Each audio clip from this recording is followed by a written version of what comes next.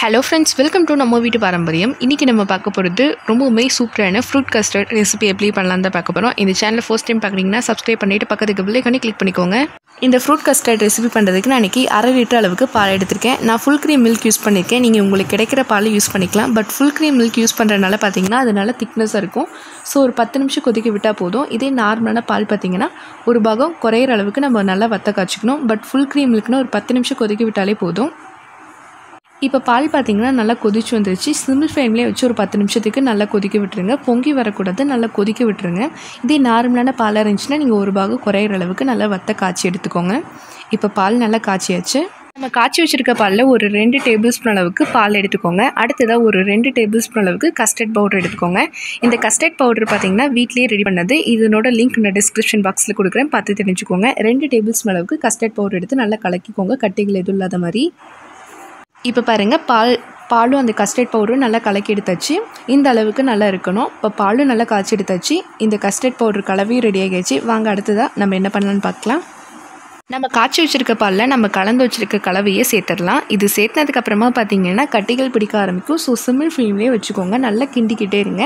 கொஞ்சம் விட்டிங்கன்னா கூட அது கட்டி பிடிக்க ஆரம்பிச்சிடும். ஸோ சிம்மிள் ஃப்ளேம்லேயே வச்சுக்கோங்க.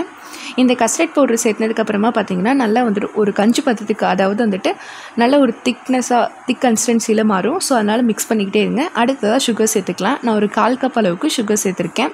ஒரு 6லேருந்து 7 டேபிள் ஸ்பூன் அளவுக்கு வரும். இனிப்புக்கு ஏற்ற மாதிரி நீங்கள் சேர்த்துக்கலாம். ஆல்ரெடி கஸ்டர்ட் பவுடரில் கொஞ்சம் இனிப்பு இருக்கும். ஸோ இனிப்புக்கு தகுந்த மாதிரி சேர்த்துக்கோங்க. இது சேர்த்துட்டு நல்லா மிக்ஸ் பண்ணி விடுங்க. இது ஒரு நல்ல திக்னஸ் கன்சிஸ்டன்சி வர வரைக்கும் நல்லா மிக்ஸ் பண்ணி விட்டுக்கலாம். இந்த கஸ்டர்ட் பவுடர் வீட்டிலே ரெடி பண்ணது ரொம்பவுமே ஈஸி அண்ட் சிம்பிள். 2 நிமிஷத்தில் ரெடி பண்ணிடலாம். லிங்க் நான் டிஸ்கிரிப்ஷன் பாக்ஸில் கொடுக்குறேன், பார்த்து தெரிஞ்சுக்கோங்க. பாருங்கள், நான் சொன்ன பதம் இதுதான். இப்படி கரண்டியில் எடுத்து ஊற்றணுன்னா அந்த கஞ்சி பதத்துக்கு இருக்கணும். இந்த அளவுக்கு நல்லா திக்னஸாக இருக்கணும். இந்த கன்சிஸ்டன்சியே போதுமானது. இப்போ ஸ்டவ் ஆஃப் பண்ணிடலாம். இது நல்லா சூடாறணும். நல்லா சூடு ஆனதுக்கப்புறமா தான் நம்ம பழங்கள் சேர்க்கணும்.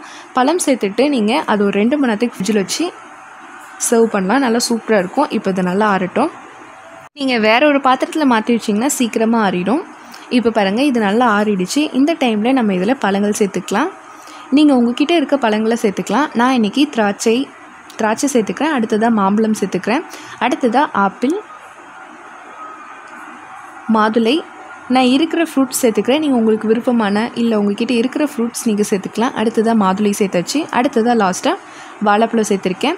இப்போ இது எல்லாத்தையும் சேர்த்துட்டு நல்லா மிக்ஸ் பண்ணி விட்டுட்டு இது ஒரு 1 ஹவரோ இல்லை 2 மணி நேரத்துக்கோ ஃப்ரிட்ஜில் வச்சுருங்க. ஃப்ரிட்ஜில் வச்சுட்டு நீங்கள் சில்லாக சர்வ் பண்ணிங்கன்னா ரொம்பவுமே சூப்பரான ஃப்ரூட் கஸ்டர்ட் ரெடி ஆகிரும். பாருங்கள், பார்க்கவே எவ்வளோ நல்லாயிருக்கு. ரொம்பவுமே ஈஸி அண்ட் சிம்பிள் தான்.